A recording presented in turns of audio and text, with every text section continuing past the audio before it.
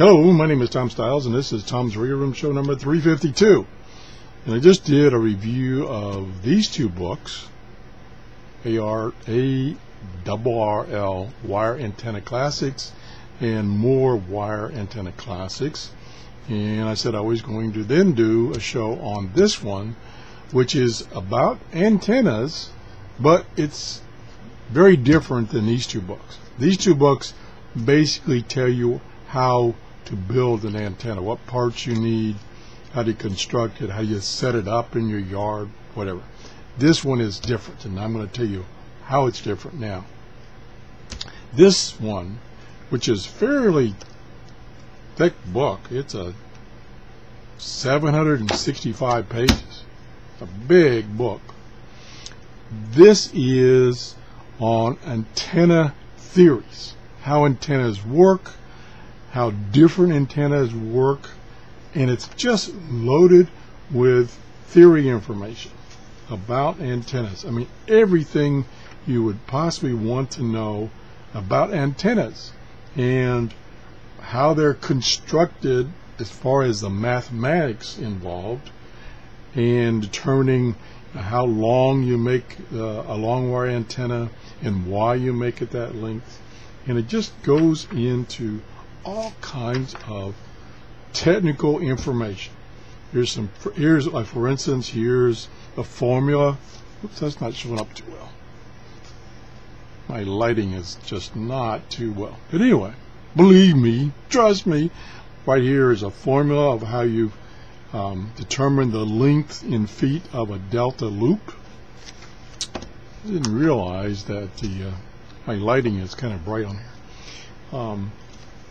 And this covers all kinds of antennas. This covers HF antennas, VH, UHF antennas, microwave antennas, all kinds of antennas, and everything you ever wanted to know about the theory and how they work, why they work, how to make them better, and it just goes on and on and on.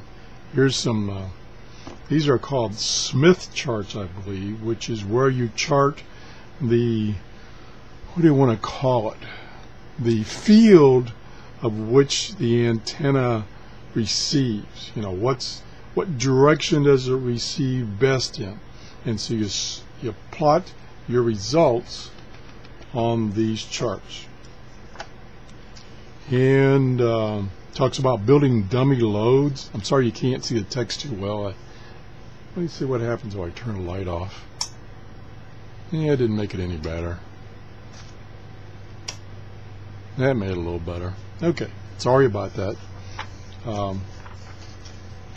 And it's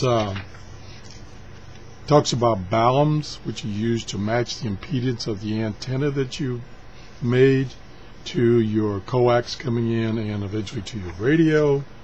How to mount things, how to set up towers.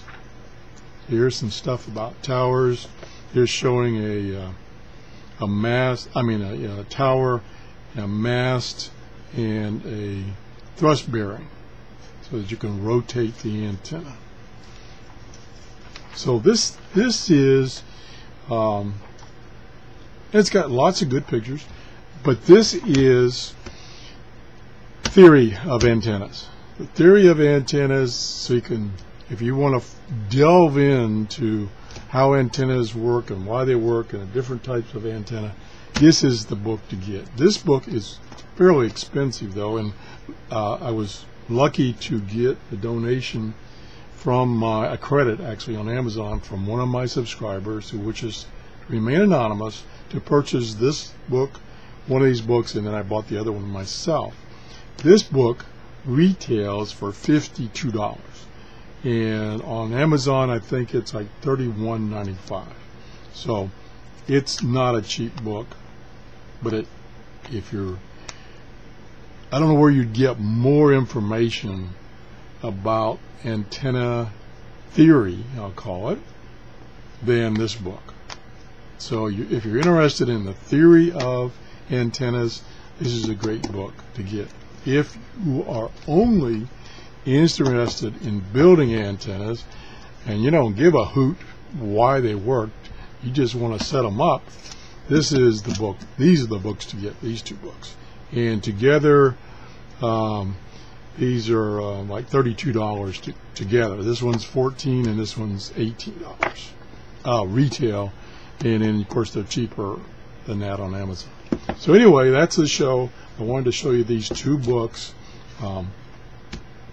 If you're not into how an antenna works or the theory or the mathematics, then I wouldn't advise getting this one. I'd advise getting these if you just want to build antennas and get them working.